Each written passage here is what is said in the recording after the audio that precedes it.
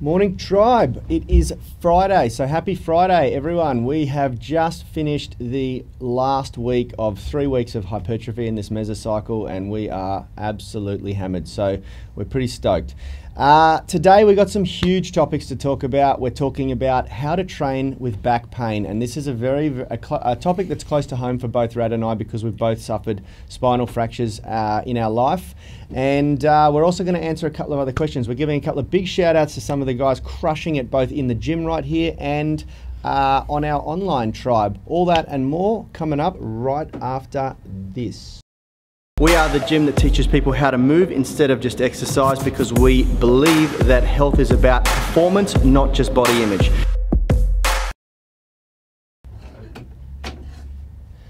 We're back. How are you, Rad? Yeah, I'm good, man. How are you? I am absolutely psyched for today. I'm very excited about doing the last high volume deadlift session because doing 10 reps on deadlifts has been brutal.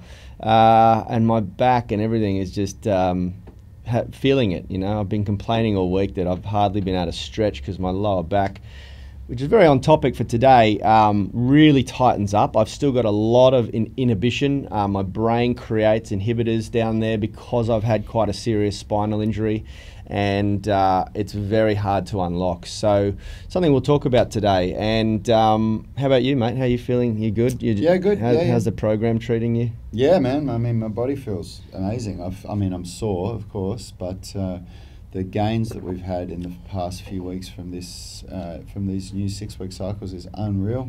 Rad's on cloud 9. He's had quite a few comments about the fact that he looks a bit buffer than usual. I'm fucking cloud 9. He has legit. He sits at the front of the his work desk is at the front of the gym, and so I've heard a couple of members saying, "Mate, you're looking buff." So yeah, it's good. It's good, but it's true. The new 6-week phase of the foundation movement system that we've adopted this year as our mesocycles it's been a big move, and it was really tough. You know, we do the prep week, and that's really our testing week where we set the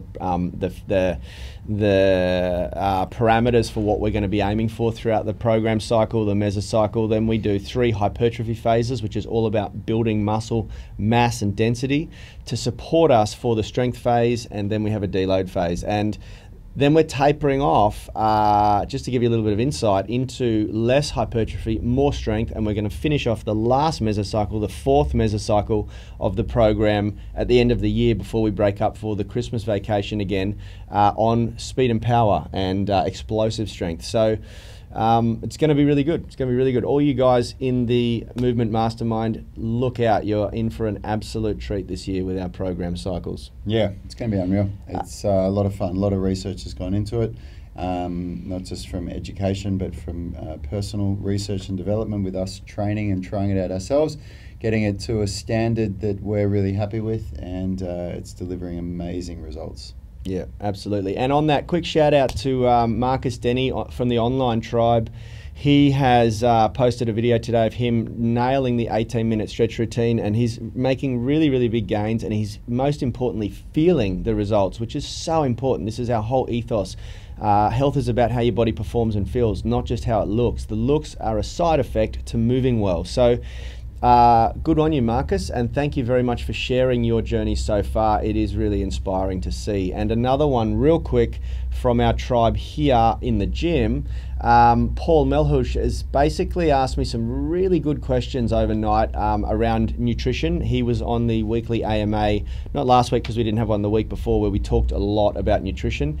And the quality of questions that are coming through from you guys in the gym tribe right now really makes us feel good that you're understanding everything and you're moving forward and you're putting the work in, which is most important, you know, because this journey does require a lot of commitment. Results require a lot of commitment, and when the quality of questions are elevating, we know that we're doing a really good job. Yep. Isn't that right? Yeah, absolutely.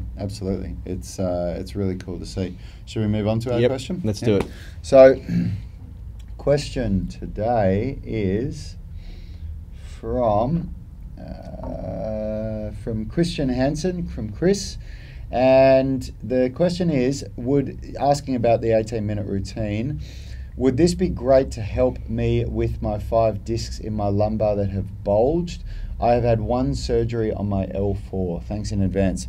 So the first thing we should do, Yanni forgot to do this, but I'll do it, is our disclaimer is that we're not chiropractors, we're not physiotherapists.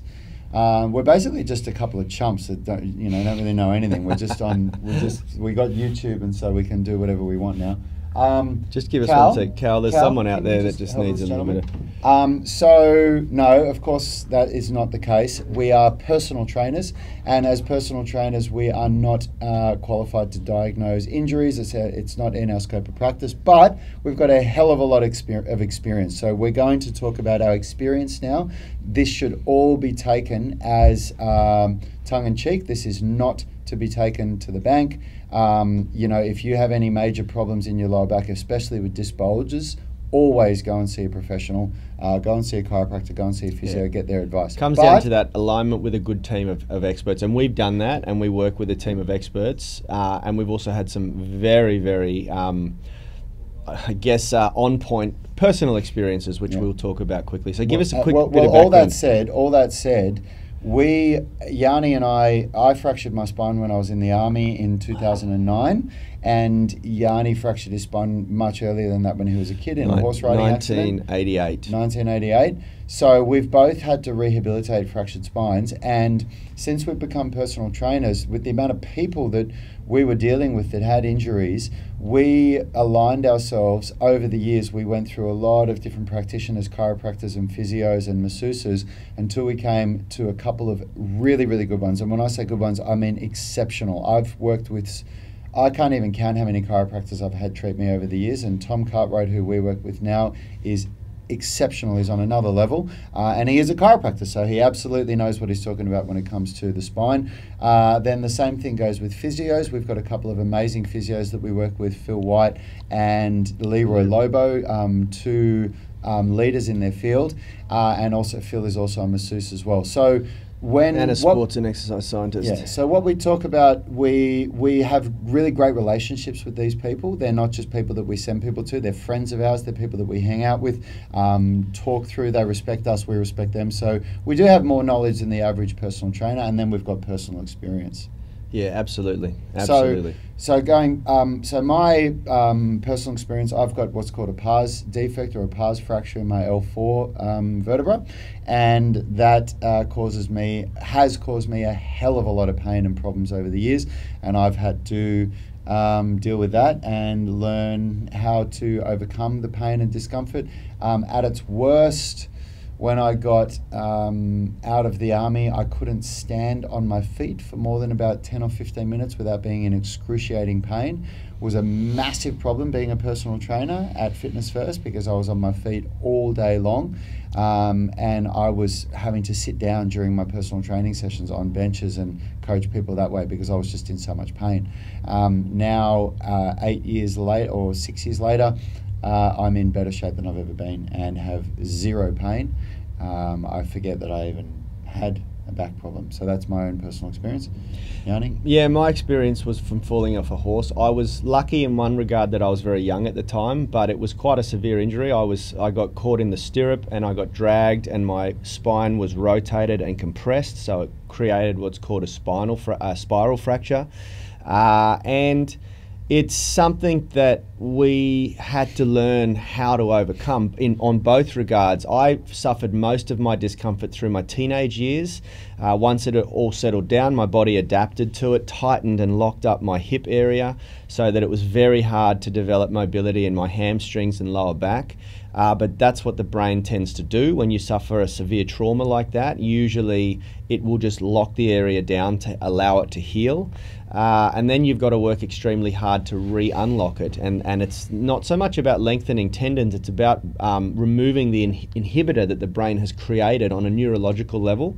So Rad and I have become, I would even go as far as to say, masters at that, quite frankly. And we've done it with a lot of other people as well. To get on really onto the topic, because we don't have a lot of time and we could really talk about this for days. The key to, in my experience, to overcoming spinal injury is movement. And this is something that is debated. You know, if you look at heavily debated. If you look at the work of Dr. Stuart McGill, who's an authority on the spine, he's a researcher.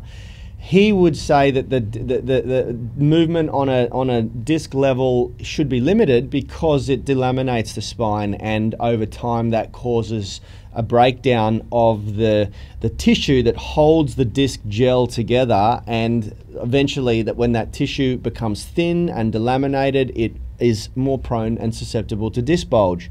But then you look at the work of someone like Sarah Key, who's a practicing physiotherapist, who's been a practicing physiotherapist for over 20 years, or maybe even 30 years. I think it was 40 years. 40 years. She has a more hands-on experience, and she in many ways would probably argue that movement on that segmentational level is critical to the health of the disc, because you know you want oxygen, you want nutrients getting delivered into those discs and moving around there, and it's super important that you keep it moving. Now, we've worked with people on both levels of the spectrum who argue both sides very compelling in a very compelling way. But when it comes down to our own personal experience, when I followed the concept of, okay, lock the spine down, don't let it move, and then perform heavy movements and things like that, I felt terrible, and I was very vulnerable and more susceptible to injury. The moment I broke outside of that plane, I was injured immediately, and that could happen if I was squatting 70 kilos or 170 kilos. It could happen if I was deadlifting 50 kilos or 150 or 200 kilos. It didn't seem to matter. Yeah. Since we adopted the movement concept and moving the spine every single day, both under load and under no load, just using our own body movements, spinal integration movements, we have experienced a much bigger result. Like, what's your yeah, well, I mean, my best lifts when we were really going heavy was I did 170 kilogram barbell back squat, and that was double my body weight, and I did 180 kilo deadlift for 5 reps.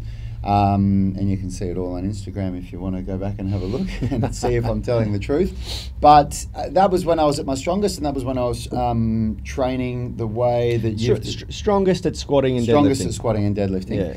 That, and I'm way stronger now in so many other areas. But yeah, we were really doing this whole principle of you lock the spine in place and everything, and I was in pain all the time. I was in discomfort. It just felt like shit.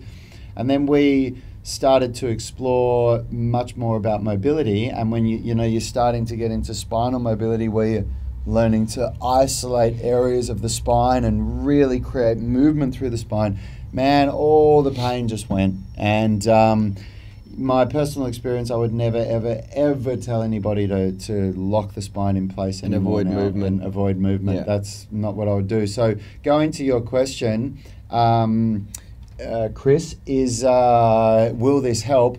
I think it absolutely will help. 100%. Especially the parts of the mobility, of the loaded mobility routine, where you're going to learn how to do these spinal waves and spinal mobilization. Like, I think that's really critical for helping disc bulges, considering that the discs do regenerate over time if you do the right thing for them. I think it takes about 2 or 3 years before the discs. I've been told 3 years, and I haven't read that in a textbook. That's come from sources that I've worked with, osteopaths and chiropractors. Yeah, I thought it was about 3 years that the discs fully regenerate themselves. So what they mean is that if you do the right things, that bulging discs will heal and will fix themselves. So the things you have to look out for is you definitely don't do loaded flexion when you've got bulging discs, because you think about it, you've got your discs like this that are sitting on top of the vertebrae that are sitting on top of each other, and the disc is in the middle and it's bulging out, it's burst and it's bulging out. So when you put that lateral force on it, so if you're putting the spine into flexion and it comes down like this, if you're loading and pulling it forward, it causes the bulge to be exacerbated. It really pushes it out more. So you've got to avoid certain things, but the idea to me, it just seems madness to think I've got an injury, I need to not move. And this is even a really new, like the pioneers in physiotherapy, they're not getting people to put their arms in a plaster cast anymore for injuries that only 5 years ago they were getting people in plaster cast, because what they're learning is that the atrophy that happens in the muscle causes permanent damage to the joint, where the joint can no longer extend to full extension anymore when you lock an arm in a cast for 6 or 9 months. And so for injuries where they used to put you in cast, they're actually putting like wire little cabling and stuff in the joint to hold it together, and they're encouraging very light loaded movement like days after surgery, basically as soon as the inflammation's going down. And that's a watch this space thing, because like we had one of our clients, Jo, who did her injury, and I was asking where's her cast, and she went to one of these surgeons that does this way, and she goes, oh no, there's no cast. There's a there's a couple of little pins in my arm, and she fractured her elbow. I can't remember which bone. Do you remember which bones she fractured, Richard? The ulnar. No. She snapped the ulnar. Yeah, I think she snapped the ulnar. So it's an injury that you would have had your elbow put in a cast 10 years ago. Yeah. Movement is life, stillness is death. If you put an arm in a plaster cast for 9 months, take it out, it'll be atrophied. Put the arm in a plaster cast for an indefinite amount of time, and eventually you'll achieve necrolysis. The arm will die. Yep. It'll die, and it will have to be amputated. So movement's life, stillness is death. Yeah, absolutely. Same goes for the spine. And yeah, that's exactly right. But we say this with a grain of salt because it is very important that you align yourself with the right team around you so that you can get the right guidance. And it's very hard for us to sit here in our armchairs and tell you exactly what to do. I'm working with a gentleman at the moment who's one of my one-on-one clients who came in here told by 4 surgeons he needed a discectomy and disc fusion in his lumbar because he was so far gone. And he's deadlifting now and doing all sorts of stuff.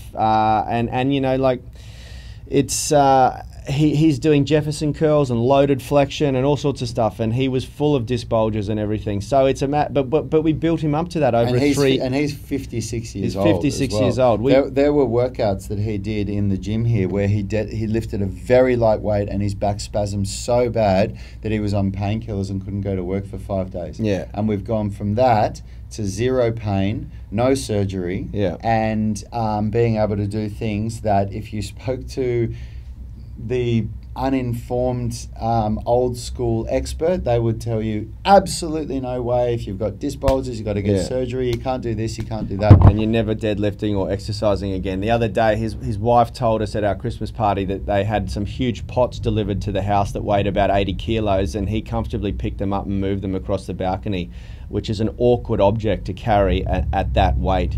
For a 57-year-old. For a 57-year-old who had serious spinal issues when he came into us 3 years ago. But the key here is that we built him up to that over a 3-year period. We didn't start him on those really radical exercises, and it was a slow progression, and we took our time. Now, to wrap it all up, it's very, very important that you continue to move, but it's also very important that you continue to shelf your ego and do the right movement for you at this stage in your progression and your rehab. Yeah, that's the thing. You have to use pain and the sensations that your body give you as feedback. Like you might. I like to say discomfort, not pain. Okay, if it gets to pain, you've gone way too far. Yeah.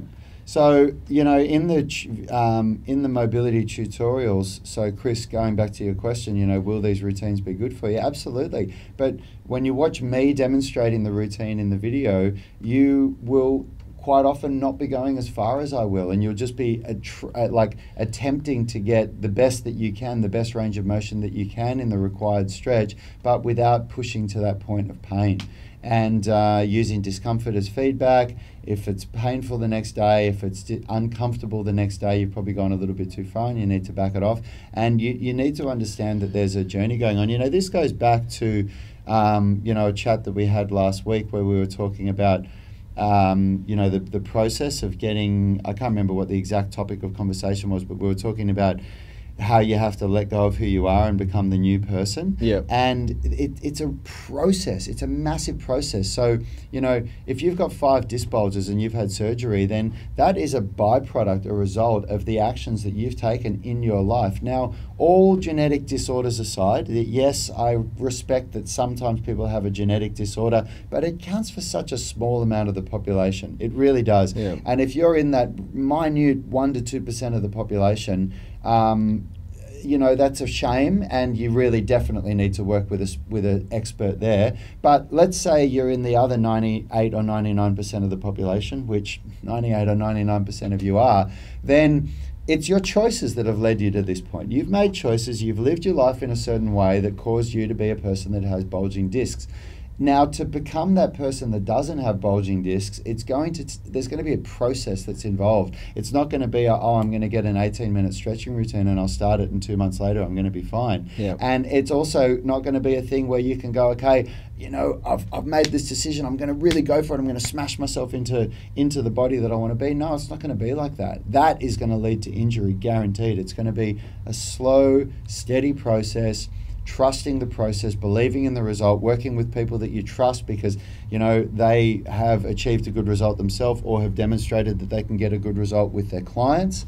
And then you just put your faith in their hands and follow the process and allow it to unfold naturally. Yeah, absolutely. Now, there are a few key things, and I'll talk directly to you, Chris.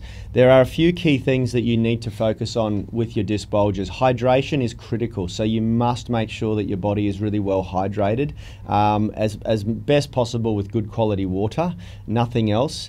You need to also make sure that you're supplementing a few things, like curcumin is a great supplement for inflammation, so is omega-3 fish oils. Make sure that you're giving your body all of the nutrients that it needs to restore itself and heal itself. Zinc is another really, really important supplement to take while you're trying to repair tissue in the body. And then also just make sure that, yeah, you're doing the right things. Like a lot of the time disc bulges are caused just by excessive weight gain, because when you've got a big belly, it affects the posture in your lumbar. Now, I don't know your personal circumstances, and I'm making a generalization here, but one of the best things that you can do to keep your spine healthy is to stay at a healthy weight and a healthy body composition. So nutrition plays a key role in that. So make sure that you're hitting this from all angles, because I know what it's like. At worst with my spine, the area of my spine that was fractured has nerves passing through it that basically feed my testicles, my nuts. And at my worst point, every movement, even the smallest movement, felt like someone was kicking me in the balls. And for any man out there, women are probably laughing. For the men, you know what that feels like. It's horrible. I couldn't move. I literally couldn't move. Even talking to Rad now would set it off. So I know what it's like when you've got a really, really painful back. But yeah, you have to, it's not going to be a stretching routine that solves it. It's going to be a complete lifestyle transformation. Yeah. And that's what Rad's tipping on there. You need to become the person you need to be that does not have back problems anymore. And it will start with a complete mindset shift. So really, really great question today. And you've got the intermittent fasting diet as well. That's absolutely. If you've got the 18-minute routine. What's our time? Where are we? We're done. Okay, yeah. We've got a story with a friend who basically healed a fragment in his spine that was floating around through what we believe intermittent fasting, the upregulation of cellular autophagy. Yeah. We can talk about that later. But yeah, definitely explore the concepts of intermittent fasting, cellular autophagy, because that's going to help. Keep yourself well hydrated, get a really clean diet going, and yeah, become the guy that you need to be to not have disc bulges anymore, mate. And we're here for you. We're here to support you. Reach out if you need it. Awesome. Have a great weekend. Have a great weekend, guys. Good weekly wrap up. Yeah. Take care. See you all next week. Bye-bye. We are the gym that teaches people how to move instead of just exercise, because we believe that health is about performance, not just body image.